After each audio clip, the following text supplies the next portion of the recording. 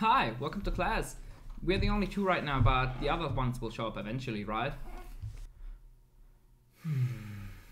I hate my life. I hate my life. And Professor Sunreis Productions! Hello class, Professor Sunreis here. Regional season is finally starting and I'm back on the Yu-Gi-Oh grind. The last few weeks and like a month and a half, I wasn't really playing Yu-Gi-Oh, as some of you have already noticed. But now with the regional and me not performing as I would have liked to, I'm definitely very hyped at how it went. Sunday I was at Dreieich in Germany here. We had like 340-ish people or something like that, 360 maybe. I went 5-1, got 44th place, 41st, 41st? I think 41st place. Overall, the deck performed quite well, especially with how bad I prepared for the meta. It was just my misplace against Chimera, which lost me a game because I was very hungry and very tired, and I got a draw because I just misplayed, because I wasn't really that comfortable in the matchup to begin with, because I played very little in the last few weeks, so if that makes sense. But now, being super hyped because I haven't performed as well as I would have liked to, I'm really on the DB grind again, and we'll be testing to a top YCS Dortmund again. But in this video, we'll be taking a look at the list which I used at the tournament, but we'll only go over that quickly and focus more on the things which I want to change to combat the new meta. So in this video, we'll be taking a look at the deck profile, but more importantly, we will have a discussion about Dragon Link in the upcoming format, what tech choices I think are really good right now, and more importantly, what engine slots we have in the form of Branded Beast, Branded Regain, Ball Drake, stuff like that, Black Metal, if you want to play those or if we don't want to play those. So without further ado, don't forget to seal pass on the subscribe button, leave some feedback down in the comment section below, and let's get right into the video. So let's not waste too much time for the actual profile, but before we get into it, shoutouts to my girlfriend for this amazing Daddy Colossus bag, I guess, for my playmat. It's fucking amazing. So shoutouts to my girlfriend in the comment section below.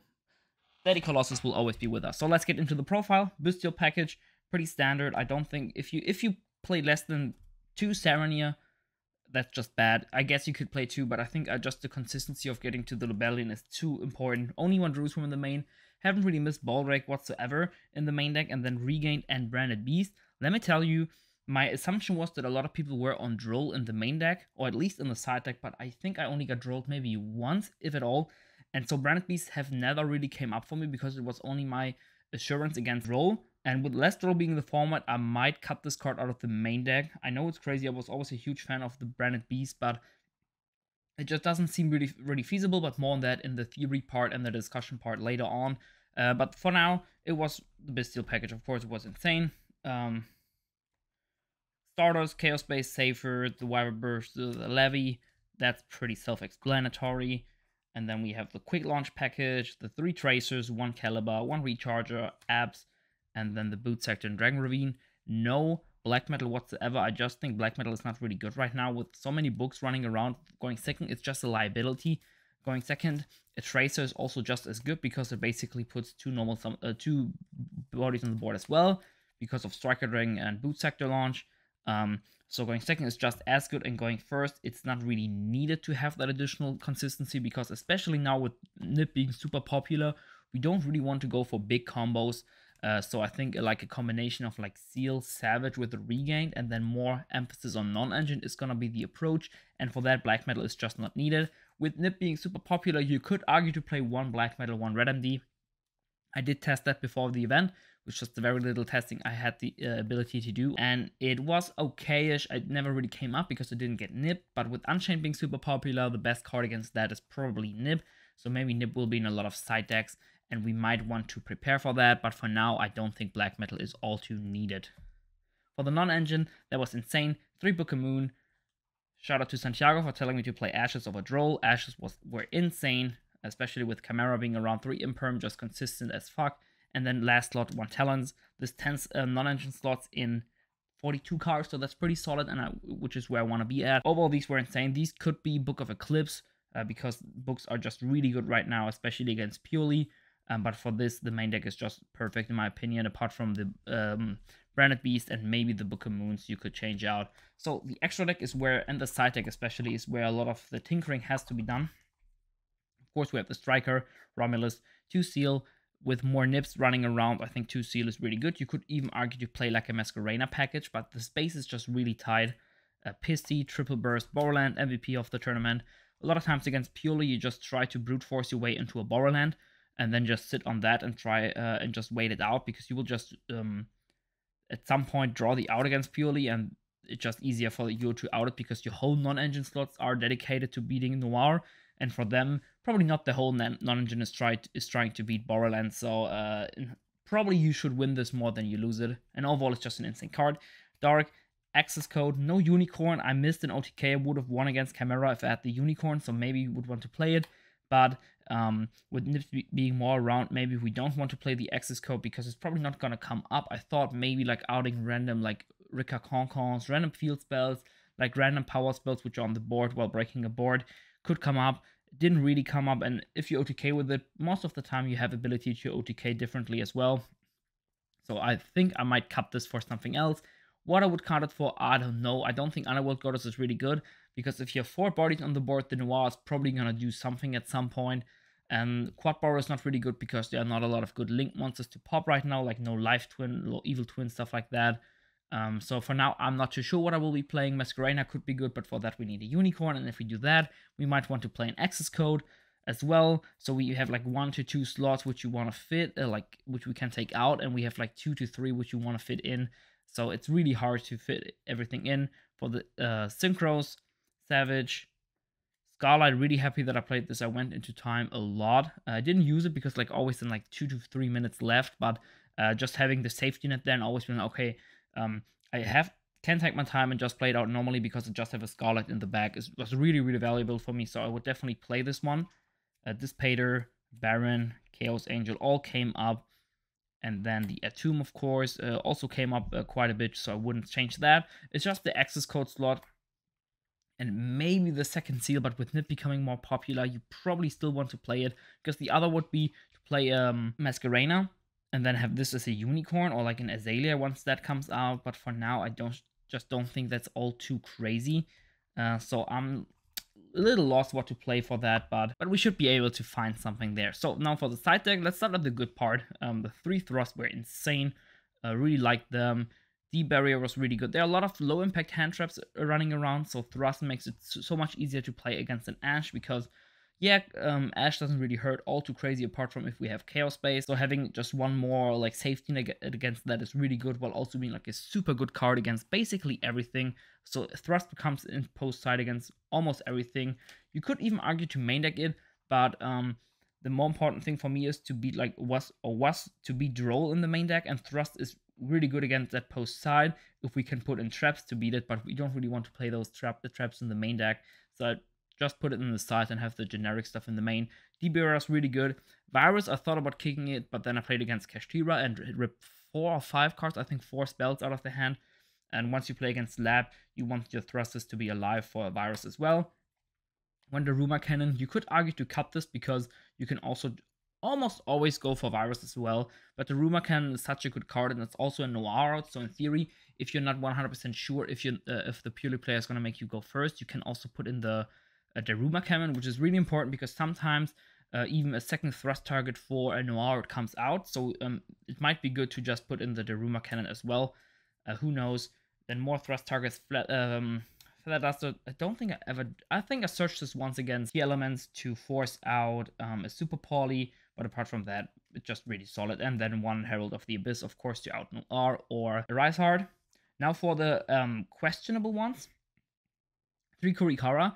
In theory, I still think I stand by this because this is the cleanest out to a Rise Hard. So while Thrust and Books are really good against Purely, and they are less good against Kashtira because a lot of times they will go for the Forbidden Lands. So like 30 to 50% of the time, depending on the prosperity odds, they will have the one answer against the spell answer for the Rise Hard. So I think just having Kurikaras in there is really, really solid to have a guaranteed out against the Rise Hard. While a book would be way better against Purely, I think just having the option to go for this route is, in my opinion, very valuable, because while Kashtira is not nearly as popular as it was like at the German Nats format, I still think you have to respect it, and it's probably gonna get more popular at like bigger events where people are like really try-harding. So I think Kurikara is still really, really solid, but there could also be Book of Eclipses because they're just really good against Purely.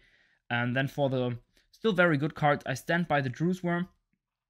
in the side deck just because it's so good, especially now with Unchained being in the format. Drew's Worm becomes way better because not only are Bystials really good against that matchup, but also having the ability to out their stuff without floating is huge, especially if you have basically no investment next to it. And then one Baldreg. Not too sure about this card. I talked to one of you guys at the event and saying that I should swap Branded Beast and Baldreg out because Baldreg is less bricky than Branded Beast and it's still somewhat like of an engine card and of a utility thing you sometimes want to have. I can see doing that. Not too sure about it yet. We'll definitely be doing enough testing, especially with Saturday regional being around the corner. Who knows? And then the worst cards of the side too evenly. I thought these would be really good against Rescue Ace, Unchained, and Chimera, so all random decks, or like more or less random decks, which I haven't really prepared for yet. But evenly, it's just not really good enough in this deck, especially with Unchained, where Bystials are actually live. You don't really want to have evenly. It's also not all too crazy. And those matchups, you don't really need this blowout. Labyrinth is not super popular at all, and it's even a good matchup. So these cards will definitely be swapped out for something else, but more on that on the discussion part, which we're actually getting into because this is the whole side deck. So let's take a look at all of the things which I learned at the regional and see how we can adapt to the current format. So now that we got the actual profile out of the way, let's take a look at everything which I learned in the regional and also in the testing up to the regional. So let's take a look at the decks to prepare for. The in-engine text, which we can use our own engine to adapt to the meta, and then the non-engine text, so things we really want to play in the upcoming format, things which work, and things which didn't work, like the evenly which I played last regional. So the decks to prepare for are definitely Unchained. It's super hyped right now, though I think it will definitely not have that 40 or 30% representation it had at YCS Sao Paulo. This will definitely go down, but it's still a very solid mid-range deck, but we are, in my opinion, still the better mid-range deck. Purely, Kashtira, of course, these are the decks to beat. Very, very strong. Then Chimera having a shit ton of one-card starters and a shit ton of non-engine slots is always going to be a very solid deck. And then we have more niche matchups like the Mirror, Rescue Ace, Vanadium, and Lab. So definitely keep those decks in mind when you're trying to build your deck. What non-engine is currently being played to combat said decks. So of course, it's Book and Ashes are everywhere. Books mostly are there to hit Kashtira and Purely, while they do have the applications against Chimera and Unchained going second. Going first, they don't really do enough, but this is definitely still good enough to main deck, as it's really good against 2 out of the top 4 decks, and it's solid going second against everything, so that's a perfect side deck slot. But also Ashes being generically against everything, but more importantly being one of the few high impact cards you can main deck against Chimera, definitely makes this really, really good. Against Unchained, though, it's really not that great. It being a mid-range deck, it can very easily play through a single Ash, so it's basically just a hand loop, and board breakers or other cards are just way more impactful against that deck. Nib is getting hyped, with Unchained being super, super popular because no one is playing Nib. Nib is the best answer against that, so definitely expect way more Nibs in the upcoming future. I will probably play around it a little bit, but not too much because the deck can handle a Nib quite well if built correctly and played correctly. Droll, surprisingly, is not really popular, though it's not that surprising because taking a look back at the decks, Unchained, it doesn't really do a lot against that deck, and also against Chimera, it does a little bit, but it definitely doesn't stop the turn, similar to what it would be doing against Vanadium. And then against Purely, I guess it's pretty solid, but against Kashtira, it's more often than not gonna be enough, because once the Kashtira hand has like 2 to 3 engine cards, it still just can go for an Arise Art, no problem. So the Pro Droll sadly doesn't do enough there. Maybe you will still see a Droll in the side deck, so I still would prepare to some degree against it, but time will tell how much Droll will be in there. And then overall, the meta is full of low impact hand traps, books, and then talents like cards with thrust, and talents just being really good against all of those low impact hand traps. The low impact hand traps are mostly there not because they're really good right now, but because Chimera and Unchained just have so many slots, and with so many slots, just playing hand traps makes sense. Kashtira is still mostly on board breaker-ish cards, like these mid-rangey cards like Book, Talents, stuff which has applications going first and seconds, but is more like a board breaker type card. In-engine text which you can use to combat set things. Beast seems kind of bad. Let's take a look at the matchups again. Against Unchained, it's completely dead. Against Purely, most of the time, because most people are on a 3 field spell now, you can realistically only hit a normal summon, which you don't play too many of, or you can hit the My Friend, so it's not that, but it's definitely not necessary. And with Seal, Savage, and maybe some non-engine, you're definitely good to deal with that deck when they go second against you. Against Kashtira, it's of course really solid, but it's not really that crazy, but it's solid enough to always go for it in my opinion. Against Chimera, it's really bad. In the mirror, a Regained is better. Against Rescue Ace, it's decent, but it's not needed. Against Vanadium, it's decent, but it's not needed. And against Lab, it's really good, but also a Regained is really good to just keep on grinding against them, but definitely you want to have it in there to out their back row at some point. So with Beast being really bad in the main deck, it's very feasible to just put it in the side deck and have it there as an option to answer trolls, to have it against Lab, to have it against matchups where it's just really solid, because having an insearchable way of dealing with back row is really solid in those matchups where you always want to have some back row interactions, for example against Rika, against Lab. So it's still definitely side deck worthy, but I don't think it's main deck worthy right now. And Baldrake seems kind of mid. I might completely cut it just because it doesn't really do enough right now. The applications it has going first are just not there, and I don't think I will be playing this in the future, but I might put it similar to I said in the deck profile of the video, put it on the main deck just because Bystials are alive against Unchained, so having it there is not the worst thing ever. Black Metal is not necessary in 40 cards. With so many books right now, I just don't think playing Black Metal is really solid, because going second is just that, and going first, we don't need the utility it offers. Yeah, having the red MD in the deck is really cool, and Black Metal is a solid starter going first, but it's nothing that you need, and I'd rather have the Rocket Tracer going second as a normal summon, and then have more non-engines to make going second easier, and have a more backbone going first when things go south because we get nipped or we get drolled. Maybe in 60 card, it is good because 60 card Dragon Link might actually be the go-to for the next format, because 60 card Dragon Link has a way better ratio to engine to non-engine, while still keeping the, in my opinion, necessary 90-ish% chance to see a way into a dragon into the graveyard. So a normal summon, a quick launch, a chaos base, a small world, stuff like that to get you going and to unbreak the Noctovisions and the Bystials. It also has lots of options. So in 60 card Dragon Link, we can keep the Branded Beast in the main deck. If we get, for example, randomly drolled at some point in our combo, we can go for the Branded Beast, or we have the Baldrake in the main deck and it suddenly comes up and we win a game because of that, because we just want to play more Bystials. So all of these options are really good in this very toolboxy deck which Dragon Link is, and always having all of the options available to you while still keeping the necessary consistency you want to have to play, and also making the ratios better is really solid. Plus you draw even less bricks, but the downsides are the lack of Bystial access, which makes some matchups where the Bystials are alive just so easy, because Bystials are just so good against that matchup. Think about Sprite, think about Labyrinth, think about Tier Elements. You just lose a little bit of that power in those matchups, and you lose harder against Droll because you have less good play starters like Small World, which are just really bad into Droll. But overall, 60 card Dragon Link is definitely on my radar, and we'll be testing it in the upcoming week, and maybe even play it in the regional Osnabrück again, similar to how I did in the last one. Next, we have the non-engines things to consider, and in my opinion, books are mandatory. Being good against Purely and being good against Kashtira, the two decks which we cannot beat without non-engine. Books are just way too clean right now. Add to that they are good against basically any end board, because they then just act like an imperm and it's an auto include, but I wouldn't play too many just because they are not good enough going first against Chimera and Unchained. Nip is really broken in this deck. Probably the best deck to play Nip. Not only is this a light hand trap, like I said, but the Seal and Nip interaction is just too insane, of just having a Seal on board, not committing anything into the board and getting guaranteed follow-up of it is just insane. Not dying and then just breaking the board in the opponent's turn and the next turn is just way too good. Though I'm not 100% sold on it, because Kashtira players will probably start playing around that, and then just having the Nip in there for random decks plus Unchained is not the greatest deal, but depending on how the meta switches up, and maybe we can fit it into the 60 card, who knows. A Rysart and Noir outs are the go-to. Like I said, these are the only cards which we cannot out without non-engine. An Unchained board and a Chimera board are actually very easily dealt with if we have like 6 unique engine cards. So we have like 2 Bystials, a quick launch, a good normal summon, a Chaos Base, and I don't know, another Bystial or something like that. You can very easily beat that board with those cards, but against a Rysart and Noir, we just need to see the non-engine out, so we definitely want to focus on that, while still keeping it somewhat generic so that we have the adaptability to beat different decks. And then both TTTs are insane. because the deck is so gassy and has so many pushes and quick launches, normal summons, Chaos Base, Hard Draw, Wyvern Burster, or Chillhop Serpent, Bystials.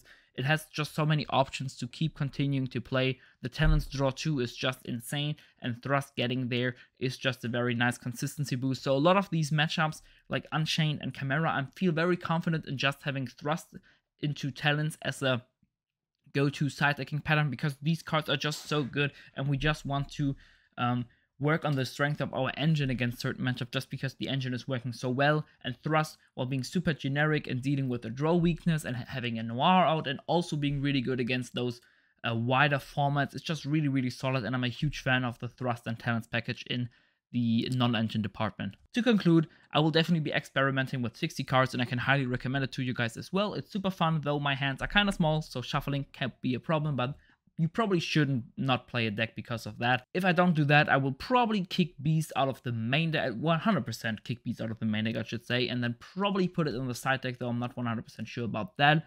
And overall, I will just keep trying to beat Kashtira and Noir while keeping things generic with the Thrust package, because it just worked out so well. The whole part of that deck was really, really well, and if it wasn't for the misplays, I would definitely won against those 2 Chimera matches, then have just 1 loss against Kashtira, because shit happens like that, and that would have been a very, very good result, even with the very little testing I did and the very little preparation I had for the tournament. Overall, I still think Dragon Link is in a very, very good spot right now. It just needs a little tweaking here and there, and maybe you can even up the ceiling even higher with playing 60 cards. I will be testing that out in the foreseeable future, and also on stream. I'm trying to stream more again now that DB is actually looking good for me, with a YCS right around the corner, and actually regionals happening. So definitely check it out in the link in the description below. Without further ado, class is dismissed. You guys are free to leave. Professor Sunreis out.